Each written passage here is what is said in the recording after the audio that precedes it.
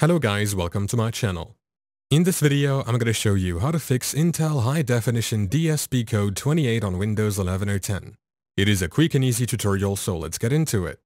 Let's kick things off by accessing Command Prompt.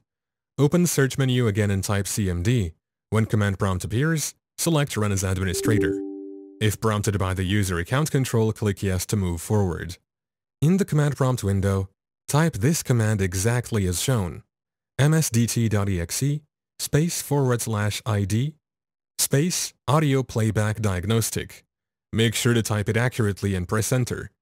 Next, click the advanced button and check the box for apply repairs automatically. Hit next and follow any instructions that pop up on your screen. By the end of this process, your issue should be addressed. If not, let's do this also. Right-click the Windows icon in your taskbar. From here, look for Device Manager and tap on it to enter the hub of your device's settings.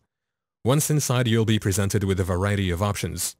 Now locate the Display Adapters section and click the small arrow next to it to expand the list.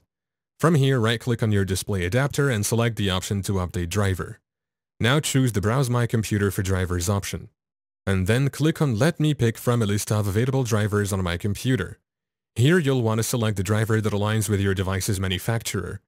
Once you've made your selection, click Next, and give it a moment to finish up the update. This should help resolve the issue. And that's all there is to it. Your problem should be sorted. Thank you for watching. If this video was helpful, please leave a like and subscribe to my channel for more videos like this. And click on that notification bell to never miss an update.